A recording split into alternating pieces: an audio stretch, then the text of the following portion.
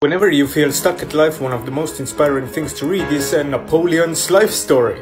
The man was widely successful already in his 20s, and at the age of 34 he crowned himself not the King of France but the Emperor of France. But are there any good movies about Napoleon? I heard Ridley Scott's new film is going to be about Napoleon, and Steven Spielberg is working on a new series on Napoleon, which is based on a script by Stanley Kubrick. The movies that have been done so far about Napoleon, honestly, are not a very good representation of the guy, in my opinion. We have Sergei Bondarchuk's Waterloo that depicts the events that led to Napoleon's fall at Waterloo. But over there, Napoleon is based on the Napoleon character from Tolstoy's War and Peace, which is pretty much a caricature of Napoleon.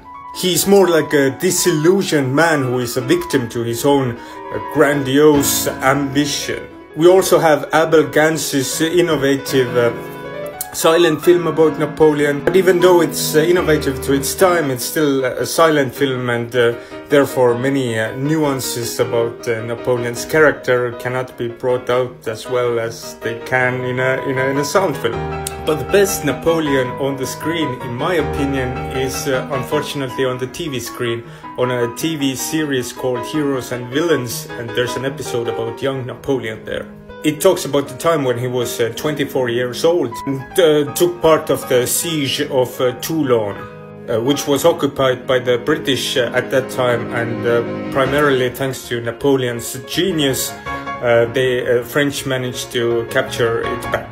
And capturing Toulon back also meant saving the revolution.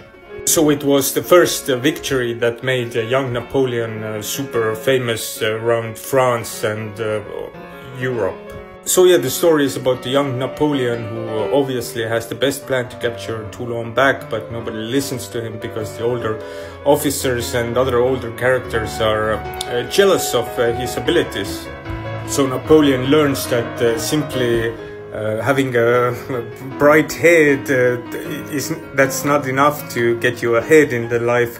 You also have to get good at playing the political game. And he also learns that he cannot simply dream of being as big as Caesar or Alexander the Great, but he actually has to take serious action to make it true.